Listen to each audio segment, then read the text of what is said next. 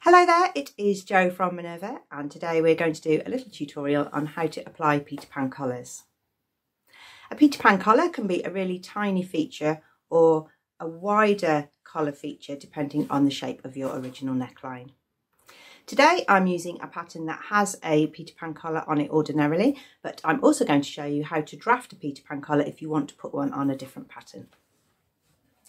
The pattern that I'm using today is the Sudley dress and blouse. It is a top that has a Peter Pan collar drafted within the pattern. You can wear it both ways round. You can have the Peter Pan collar at the front and the keyhole and tie at the back, or you can switch the blouse around and have the keyhole feature here with a tie front and omit the collar altogether. There are two versions of the top. There is a longer top with elbow length sleeves, or a cropped top with short sleeves, and you can also turn this into a dress with an elasticated cuff.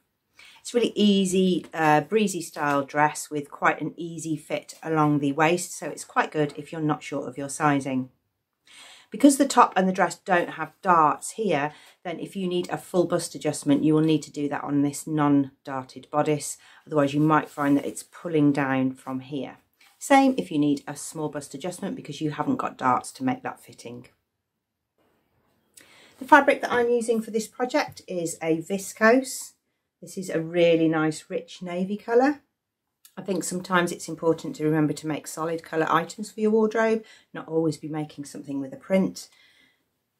It's got an element of stretch on the cross grain and a little bit in the straight grain. So again, without having darts, this is a really great fabric because it's just going to give you a little bit more movement across the chest.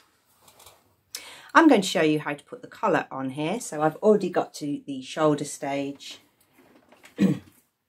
My ties are in place, but now I'm going to work on the neckline. Today I am wearing a vintage pattern. This is a 1960s shift dress that had a Peter Pan collar as part of the pattern. I've added a little extra piping to that collar detail, which is something you can try. And you can also add rick-rack in there to get little bumps that stick out, or you can add lace trim, so you can really elevate the colours that you choose once you've drafted your little collar pieces. This fabric is from Art Gallery. It's a cotton poplin, which is great for shift dresses. It's got a little bit of structure. It doesn't cling. Our Minerva exclusive sateen will act in the same way. The collar has two pattern paper pieces. There is the collar and an undercollar. The undercollar pieces are slightly smaller than the collar so that the lined part of the collar rolls to the back of the collar on that edge. You don't want to see the undercollar peeping out and being seen from the right side. So the undercollar remains as two cut pieces and the collar needs to be interfaced. So because I'm using a really light viscose, a sort of drapey viscose, then I've just used a super light interfacing. I don't want this to be really stiff because I don't want the collar to sort of stick out. I need it just to be enough to hold the weight of 2 layers of fabric. You can probably see it, but I am adding a rick-rack detail to this collar as well, so you can either ignore that while I'm constructing, or you can take it as a bit of inspiration and have a go yourself.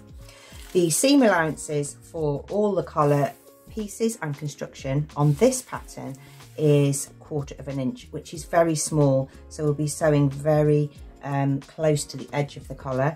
On other patterns you might find that collars have a smaller seam allowance than the rest of your construction, so if you're using 1.5 centimeters for your side seams, for example, just check your collar construction might be at 1 centimeter, say. So just it will be somewhere in your pattern, it won't be missed out, so just try and find out what that is.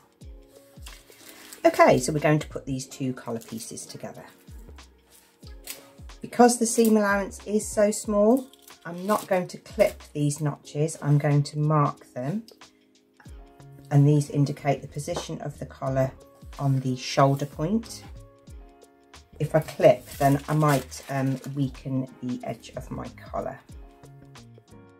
Pin the collars together. You need to be really accurate here because you've only got a small seam allowance, so make sure you've matched up the raw edges. It's good to do each curved edge first, and then any slack you can ease into the back of the collar.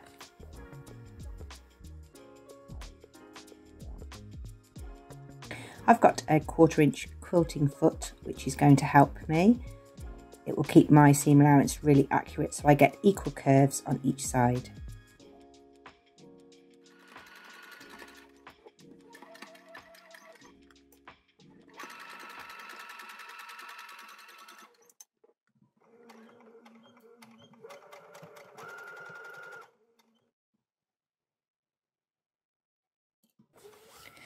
Once you've sewn around, you need to find a way to finish the edge that doesn't create bulk, and the best way on a curved collar is to use pinking shears, because the little shape that you create with pinking shears is like making lots and lots of tiny clips, so it's nice and pliable on the curve.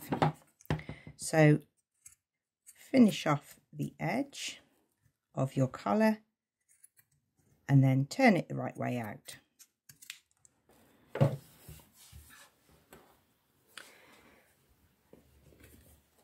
When you turn your collar out to the right side,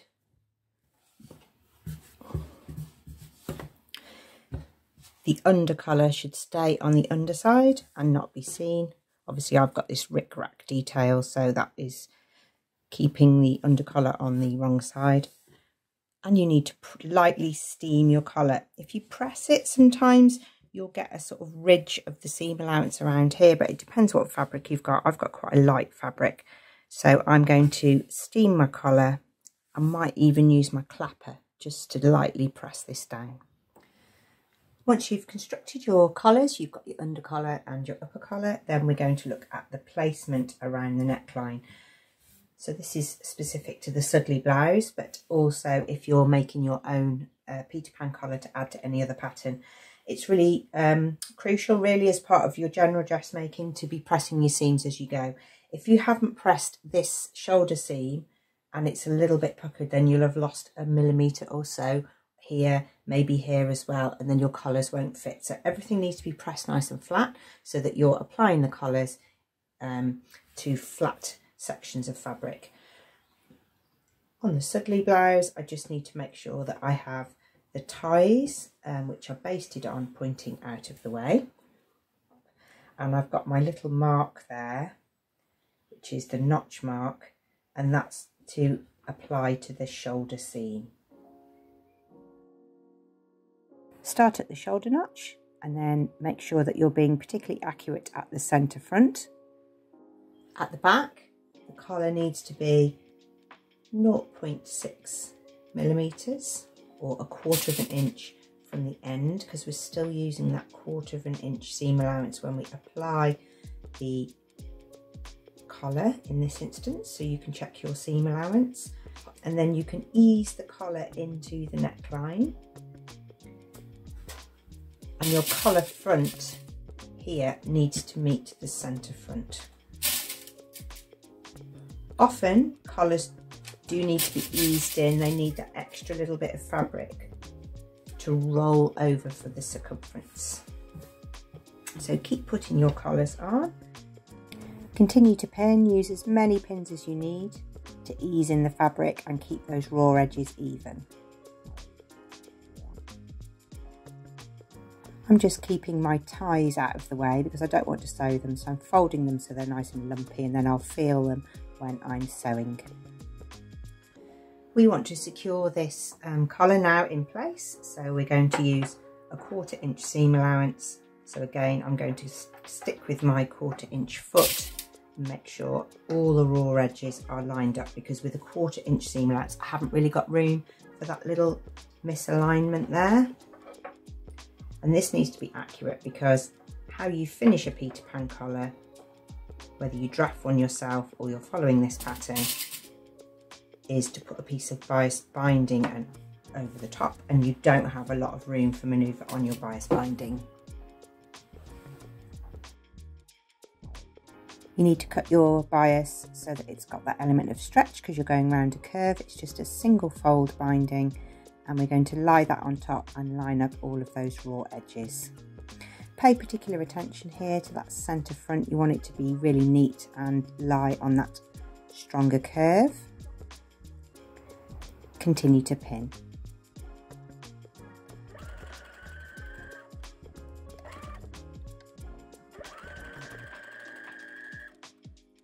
Once it's on, it's good to press everything down so that everything's lying really nice and flat. So you're pressing that to the wrong side. Then fold under the edge of the binding so that it covers over the collar seam. Pin that in place. Keep everything nice and flat and the width of your binding even.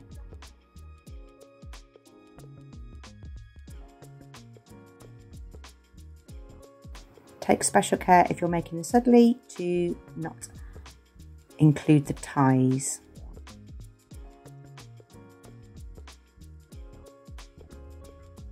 From the inside, the binding will lie flat and your stitch line will be underneath, hidden underneath the collar.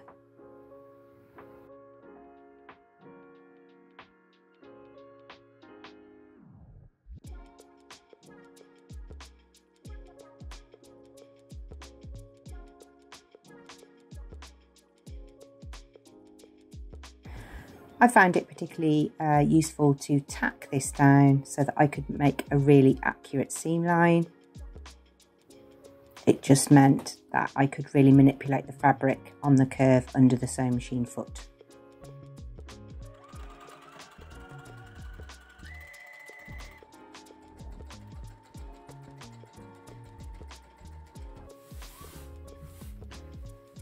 So we've got it meeting in the middle here.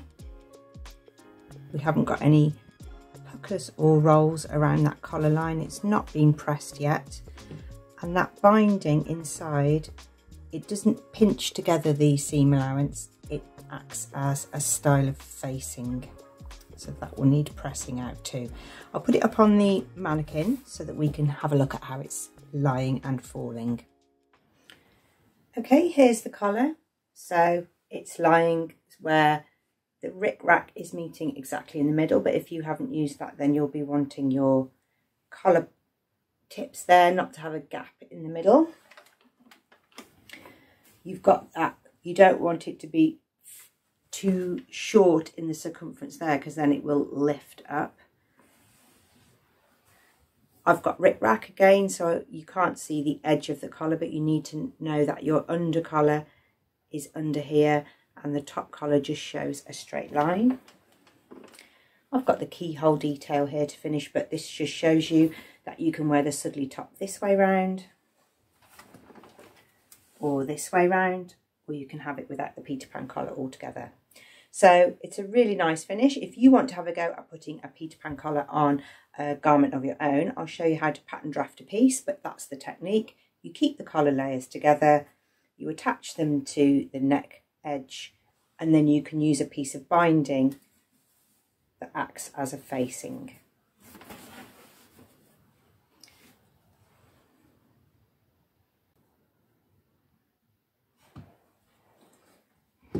Okay, here's the blouse finished with this beautiful collar. I did put the rick-rack on this one. You could pipe it if you wanted to, or you could just have a smooth edge. It's a really nice top. This is the Suddly top. No darts. I cut a size 14.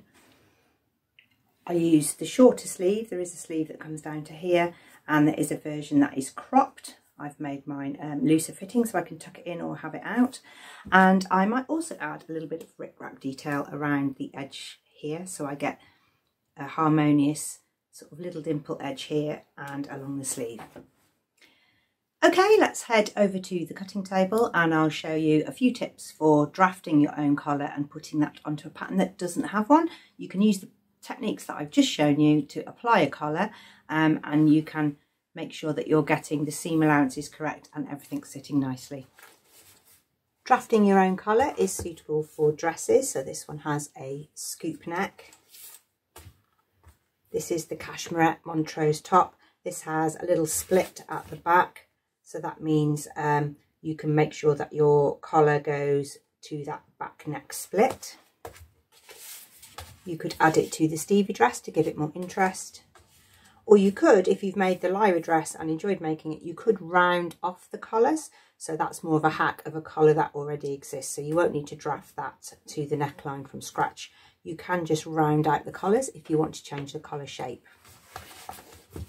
I'm using the Grainline Studio Scout Tee as my base today because it's just got a simple round neck and I want to show you the measurements.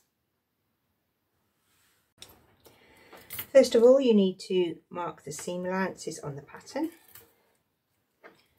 because we're going to be measuring the neckline, but we need to make allowances for that.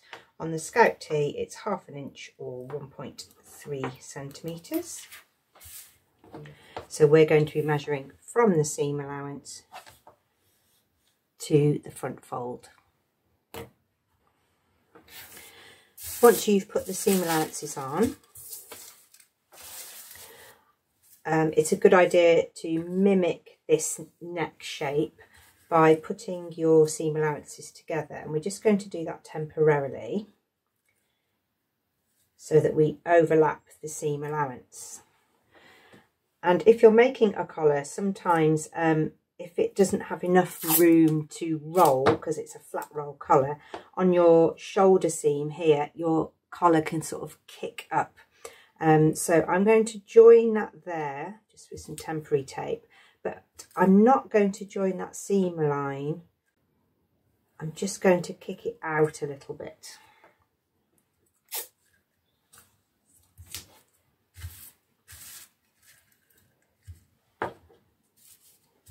So that's giving me the shape that I want to trace. I'm going to put a piece of paper under there so that I can draw out this neckline shape.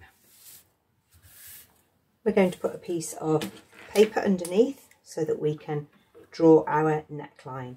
The first thing to mark out is the shoulder point. And then follow the shape of the neck. With all pattern drafting, it's best to use a sharp pencil, but I'm just using a Sharpie because you'll be able to see what I'm doing more clearly.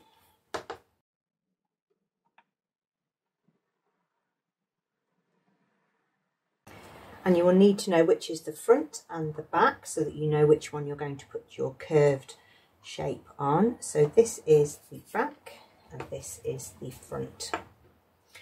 You might need to be mindful of how wide your shoulder is as well, because you don't want your collar to go past your shoulder, but I'm going to do a collar that is around 3 inches or 8 centimetres long, so that's not going to reach past my shoulder. Because this is a flat roll collar, then we want to make sure that our collar will accommodate some of the fabric in the neckline and roll over. So before I draft the collar shapes, I'm just going to take 3 millimeters, 1/8 of an inch off each end so that my collar is a little bit shorter than the circumference that it's going into. I want the fabric to ease into the collar and the collar to be tight enough to roll over. Next, I want to make a second arc showing the depth of my collar. I'm going to go for 8 centimetres.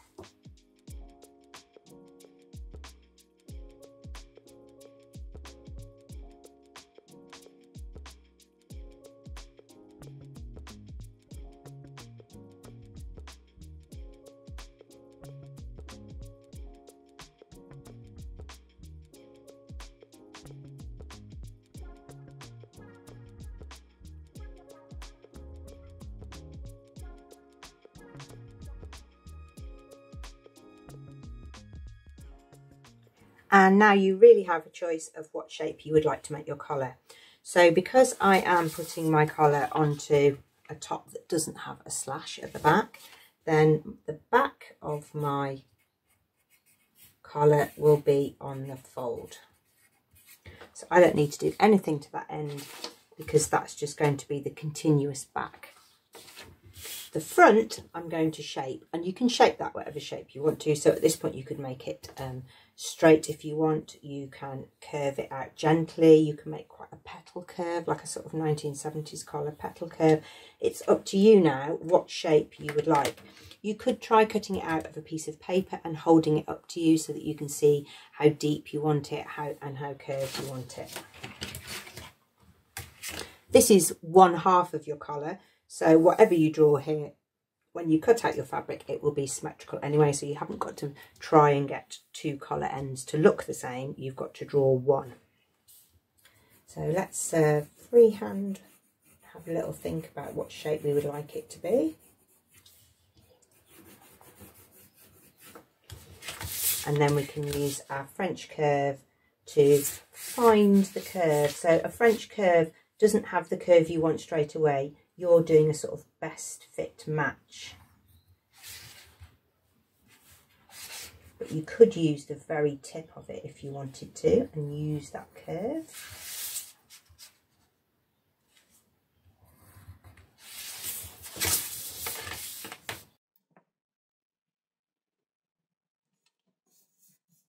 And this is your collar shape. Because I didn't use a sloper at the start, because I used a pattern piece that had the seam allowances, then this has already got its seam allowance included here. If you want to add some to this outer edge, you can as well.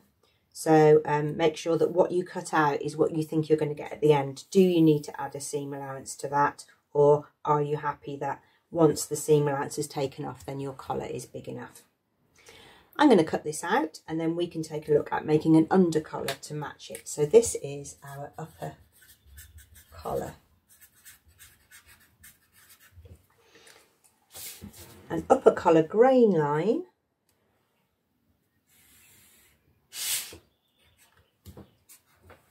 runs straight. So my ruler was on 23 centimetres here and 23 centimetres here. And my paper is parallel with this line here, 11 centimetres and 11 centimetres. So as long as your paper is square and your ruler is square, then you'll be catching the grain line. You will need to cut 1 on the fold. That will give you your outer collar. This is the one that you will interface, plus 1 in interfacing. So you've got all the details you need, and this here is your shoulder notch, and here is the fold.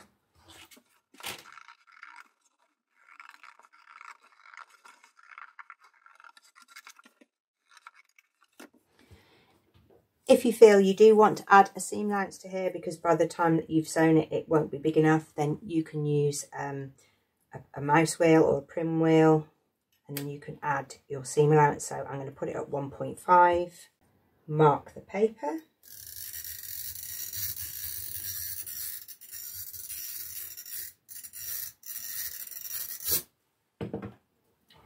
And I can cut along that line, and that will be my 8 centimetre collar plus 1.5 centimetres for turning the collar. If you want to make your seam allowance smaller, so you only want a 1 centimetre seam allowance there, it's your choice because it's your collar. Of course, this collar isn't for everything. This is for the Scout tee. So I can make sure that I put that into the packet for if I want to use it in the future. Okay, let's take a look at making an under collar. You need to trace off the collar. I will need to use a pencil here, otherwise I really am going to be very inaccurate with a felt pen. You still need that notch. And because we want the under collar to roll under on this outer edge, then we're going to take a little bit off. It's a little bit tedious, but you're going to take 3mm off all the way around the collar edge. You don't take any off from the inside because you'll need that to attach it to your neck edge. You don't need to add anything here because this is the folded edge. You just need to take a little slither off around this outer edge so that the undercolour rolls under the upper colour. So this is our Scout Tea undercolour, cut 1 on fold, and you still need that shoulder notch there.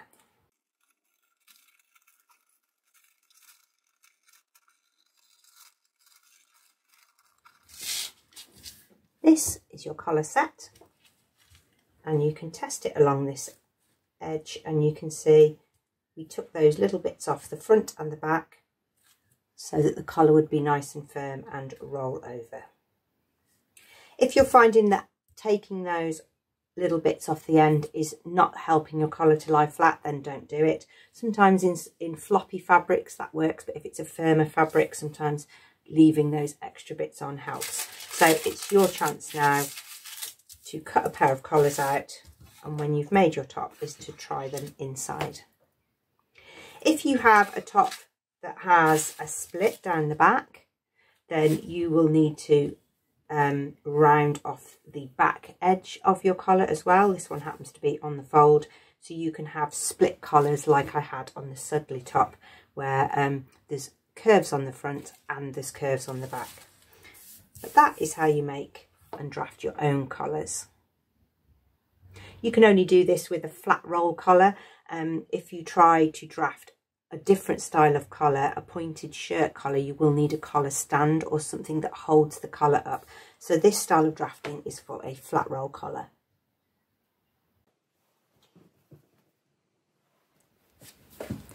I hope you've enjoyed today's video and it might inspire you to use a Peter Pan collar feature. Large collars have been quite a feature in dress trends of late, but you can change that up. So you can make your Peter Pan collar quite small, you can make it quite wide, or you can make a deeper version. You can try all of those out on a toile. You don't need a specific pattern just to get the collar. Hopefully it opens up a world of using your patterns that you've got at home and hacking and drafting the extra bits that you want. We would love to see what you have been making, so do make a free account over at Minerva. You can upload your makes, share pictures of what you've been doing, and take a look at other Minerva makers. It's a really inspirational place to find out what you would like to choose for your next sewing project. Thank you very much for watching. Do call again soon.